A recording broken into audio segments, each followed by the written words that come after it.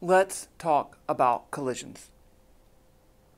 So a long time ago, there was a Mythbusters episode. I honestly don't even remember which one it was. But they wanted to do a head-on collision. So they had two cars, and they wanted to do a 50 mile per hour versus a 50 mile per hour crash like that. And it's not easy to do if you don't have people in there, because you got to get them both move, they got to both be lined up and everything. An easier collision would be to hold this one stationary and then just drive one into there. And then, of course, that's not the same thing. And they said, oh, my track's not level. And they said, well, what if instead of a 50-50, I do a 100 mile per hour, 0 mile per hour collision? Is that the same thing? So let's explore that question in a little bit more detail. We want to look at the damage done to each car. So I have a little aluminum foil bumper that can collapse when there's an impact. So let's do and they would both have bumpers, but I'll only put bumpers on one of them because, you know.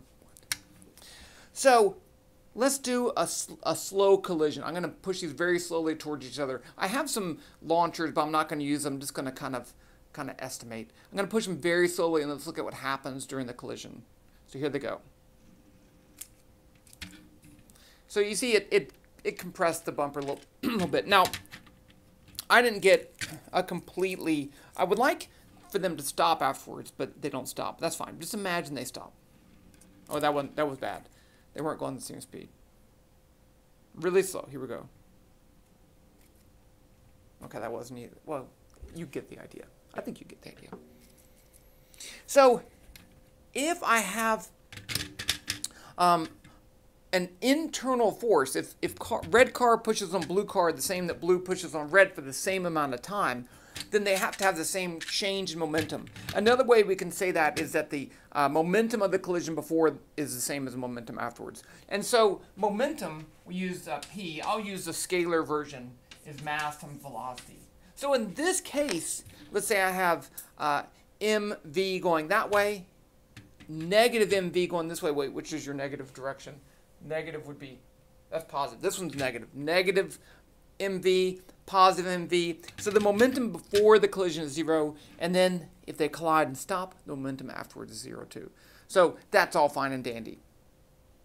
What about energy? The amount of damage done to the car comes from the energy, because if this has a 1/2 kinetic energy, I should write that down. K is 1/2 mv squared. So since v is squared, and because it's the magnitude of the vector, it's always positive. So this one doesn't have negative kinetic energy, and this one has positive. They both have positive kinetic energy. So this has 1/2 mv squared, this has 1/2 mv squared, but after they collide and stop, they have 0 kinetic energy. So where did it all go? It went into the bumper. Now let's switch to the case where I hold this one stationary and I push this one twice as fast. So I'm going to push this twice as fast, approximately. Let me fix my bumper back the way it was. And you'll notice that it compressed a lot more. Okay. So in this case, I double the speed of this one, so it has twice the momentum. This one has 0 momentum. But still, after the collision, the momentum's 0, so it seems like it's the same thing. But if I double the velocity, I'm going to get 4 times as much kinetic energy. So now the only one car is moving, but still there's a 4 times 1/2. So I actually get double the kinetic energy. If this one's going 100 and this one's stationary, or they're both going 50, this would have double the kinetic energy of the system of them both going together. So that means it's going to give more damage to the car. Now there is a way to fix this. So that's what the Mythbusters did. They said, hey, what if we collide it with a wall going 100 and it did a lot more damage? And that's just the way it works. On top of that, if you collide it with a wall, all of that kinetic energy goes into one car, whereas if you collide 2 cars together, then both cars get damage from the kinetic energy. But there's a way to fix it. Watch this. Okay. This is just an approximation. I wish my thing was level. I'm going the wrong way. Raise that. That's why. Raise it. Okay, is that level? No. Okay, that's good enough. So here we go. I'm going to push this one twice the speed. I'm not going to hold the red car.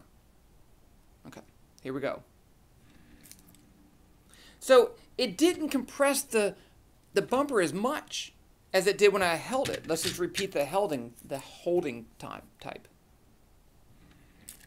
See, that compressed it a lot more.